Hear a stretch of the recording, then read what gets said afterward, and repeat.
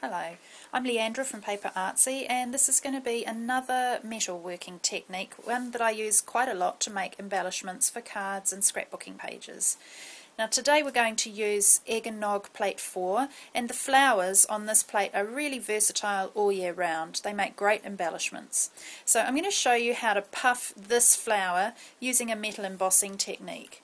The first thing that we want to do is stamp the image onto the metal. Now I'm working on some silver metal, which you can buy this on a roll, but you can also buy it in sheets if you prefer. And the sheets are in a pack like this. There's 4 sheets in a pack. So it's a nice small pack just to try out a few simple ideas with. So stamp your flower, and then you want to make sure that that's really dry before you move any further. So here's one that I've already done. And the first thing we need to do is outline the image of the flower. So I'm just leaning on a layer of paper. So this is quite a firm surface to work on. And I'm going around the edge of the design with my Teflon tipped pointy tool, just to outline all of those design lines. Hope the metal's not reflecting too badly. And you can see the pattern much more clearly when you flip it over. And on the back side of this piece of metal you can see the outline that I've traced with the tool. So we need this so that we can work on a mat set. So we have a small little mat set here. It comes with a couple of pieces of foam and a piece of acrylic. So they come in a little packet like this. They're about a quarter of an A4 sheet, or a quarter of a letter-sized sheet of paper. So what we would call an A6 size. So put your piece of metal onto the soft mat, and then you're going to take a paper stump. Now the paper stumps, again, these come in a pack of 3. So there's a big one and 2 slightly smaller ones. The little ones are different in size, but I just work with the small ones quite a lot for a small design like this. If you want, you can start with your larger paper stump and then go down to a smaller one. So we're just a nice sort of soft circular motion.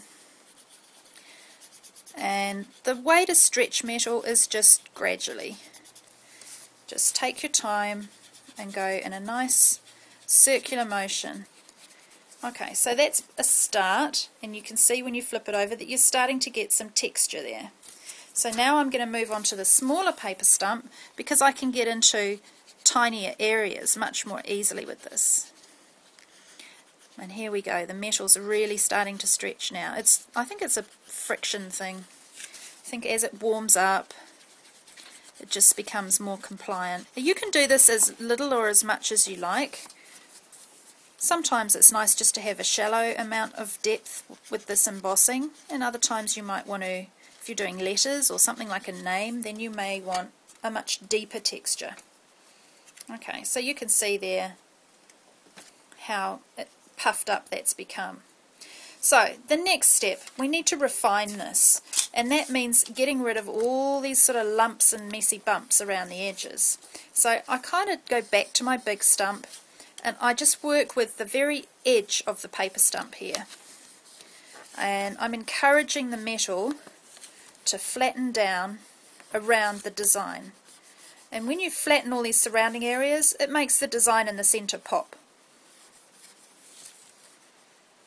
So just encouraging it. It's a gradual process. Don't be too bossy with the metal. Just take your time. Just encouraging it to be compliant.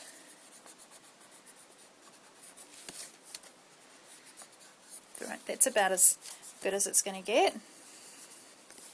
Right, so now we have the issue of what are we going to do about the back? How are we going to fill that? Well, you've got a couple of options. You could use a hard drying glue like Glossy Accents. This is a nice product to use for small metal areas that you're filling, but if you maybe have a much bigger project, or you've got a really deep section that you need to fill, then it's probably slightly too expensive to be using Glossy Accents on those kind of areas. So for that you want to use something like a polyfiller. Spackle is another product that works quite well.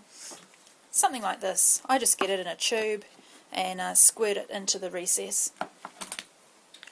Now I've also added a little bit of glue right around the edge here because I'm going to back it with some cardstock.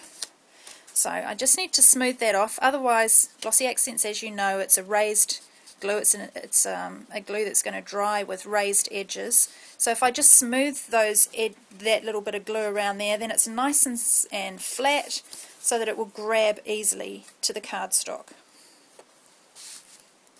Okay, so I just press that into position. Right, now we can come back on here and ensure that it's got contact with the card by just encouraging the paper stump around the edge again. And this is where you can add some pretty accents. So this wheel here is it's just called like a perforated wheel, and it adds a really nice sort of delicate edge to the petals. So I just tend to keep the wheel still and I move the piece of metal around. So I just start there, move the metal around and around, and you can just see how that really catches the light, adds a really nice pattern to the edge of those petals. There we go. Now for the center of the flower, okay, you see that?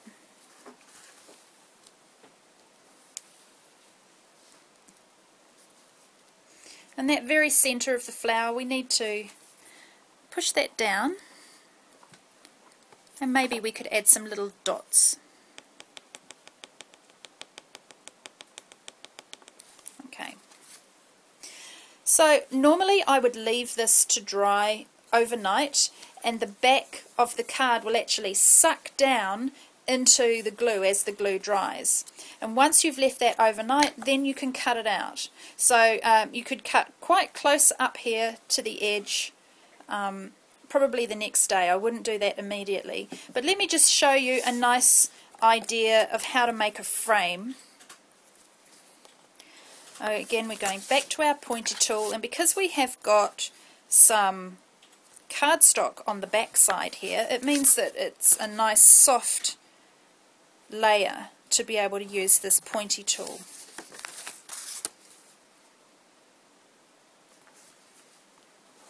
Okay, so I've just drawn some guidelines, and then I'm going to take a texture wheel, and when you do this you want to work towards yourself, and if you go backwards and forwards you create a really nice deep texture. So turn the metal, start furthest away from yourself, and then pull the wheel towards yourself, backwards and forwards. This one's the diagonal wheel, which comes in one of the 10-second studio wheel sets.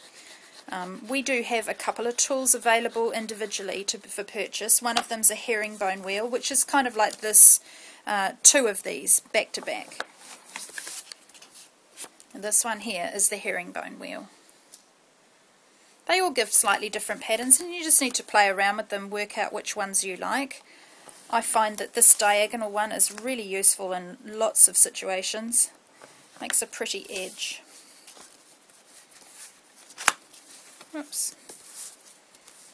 And you can see I'm just using the acrylic mat as a ruler.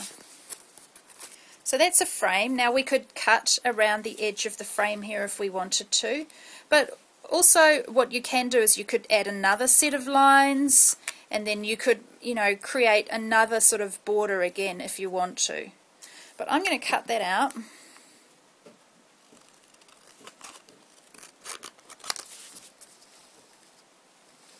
This would be great on the lid of a box or something like that.